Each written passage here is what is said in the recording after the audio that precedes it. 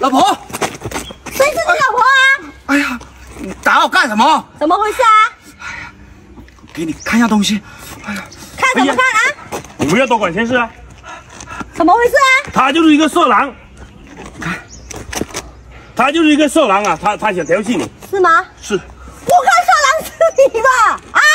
竟然光天化日之下抢我的钱啊！居心何在？我没抢啊！你有什么证据？小偷，看见没有？你不要多管闲事啊！等一下我饶不了你。我都录好像了。哎呀，现在啊可是法治社会，光天化日之下竟然敢偷我的东西！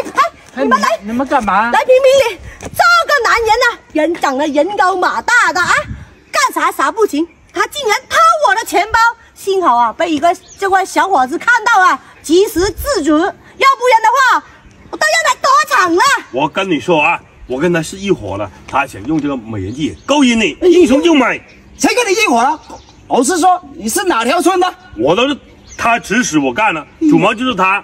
你不要狡辩，我告诉你了，如果你不坦白从宽的话，等一下我们把你扭送到派出所，让你吃一辈子的免费馒头。哎呀，你们这几个人我还怕你啊！我跟你说，我可是有团伙的。等要我大哥一来的话，你们吃不了兜着走。你看看，不打自招了吧？哎呀，你看看，竟然还有团伙的，难怪最近啊，那个大奶珍他们家里面无缘无故啊就不见了10几万，是不是你干的？对，是我干的。还有那个大花莲的歹照也是你偷的。哎呀！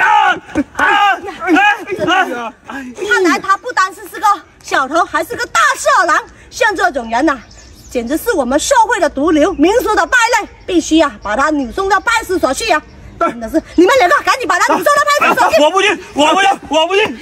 哎呀，看来啊，以后啊我们出门啊可要小心一点啦。现在小偷小摸真多。哎呀，幸好啊，那个小伙子啊，真的是见义勇为啊！哎呀，我等一下赶紧问问他有没有女朋友在先啊？对，现在的还是好人还是有的啊！对，我们赶紧也去录个口供吧，走吧。